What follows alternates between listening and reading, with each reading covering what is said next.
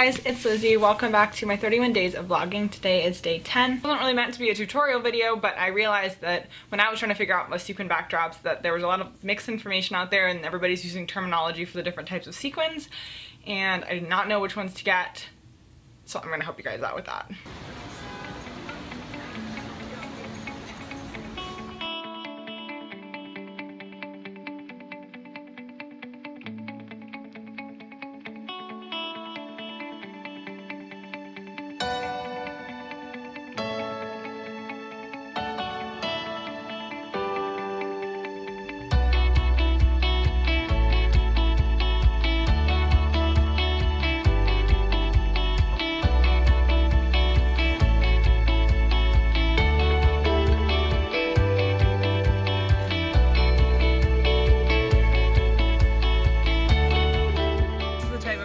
The hologram sequins that works the best, but something like this, you see how you can like see the lines when it folds? It's really hard to get the backdrop right.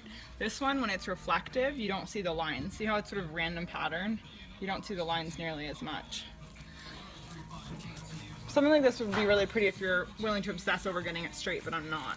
I got 4 new backdrops and I really hope that they come out nicely. I love my sequin backdrop, the silver one that I have, but you know, it's just too much silver. I look at my thumbnails on my channel and they all look really cool separately, but if you put 20 of the same backdrop thumbnail on there, you know, they're all the same.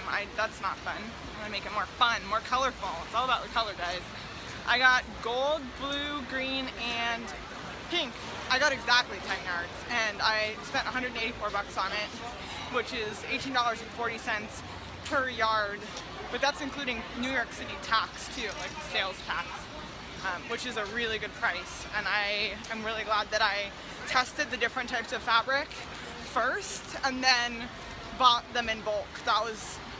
That definitely saved me a lot of money, because otherwise it would have been like between $25 and $35 per yard, and that adds up when you're doing 2.5 yard backdrops.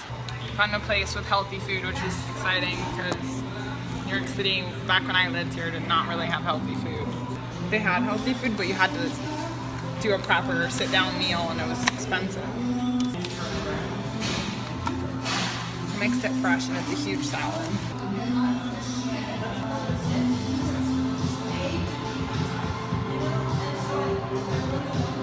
This place is cool, it's called Good Seed. And they have composting. Compost, recycle trash.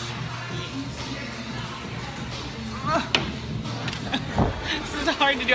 This bag of fabric is surprisingly heavy. If you like my vlogs and you find the backdrop information helpful, please give my video a thumbs up. That helps me out and also lets me know you like these types of videos. And also, please subscribe and hit the bell button. Bye guys!